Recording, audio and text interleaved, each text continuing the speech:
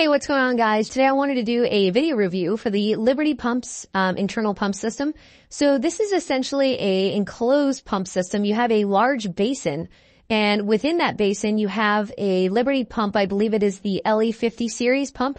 So what this will allow you to do is, if you wanted to say add a bathroom or other types of anything that would require like sewage, water into a basement or other area, this basin can actually be added in. So what we actually did is we had a laundry room that we wanted to relocate in our home.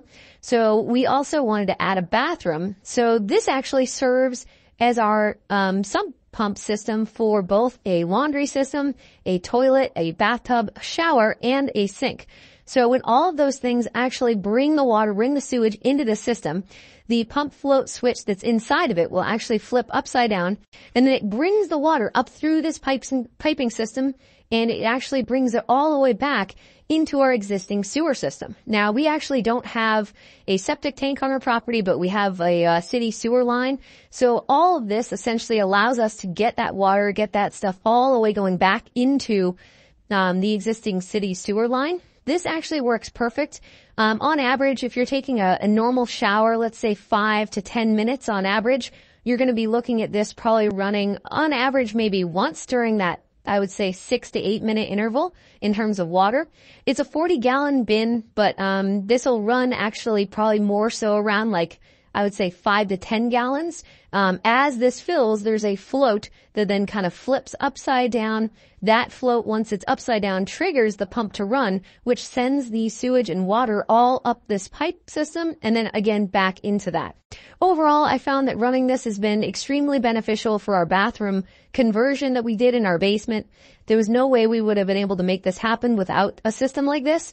I really like that it's an all-inclusive design. We were able to cut up our subfloor here. When they were digging up all the plumbing for the bathroom, they basically added this in and it ended up working perfectly.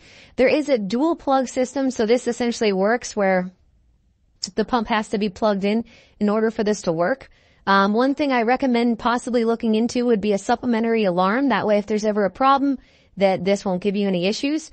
We did end up putting in a arc fault breaker that's basically just specifically tied just to this system.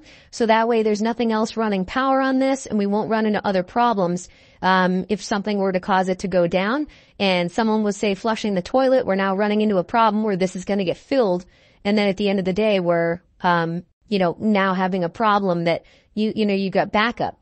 One nice thing about this as well is there's actually a cap up here on the top that you can remove. So if this requires any maintenance or anything needs to be done, you can actually remove this cover and then go get access to anything that would be needed to do that maintenance. So overall, I've been very happy with the Liberty pump system. If you're looking for something like this, whether or not it's a basement conversion or even an outdoor application, this probably would be a really good bet. Thanks for watching, and I hope you found this helpful.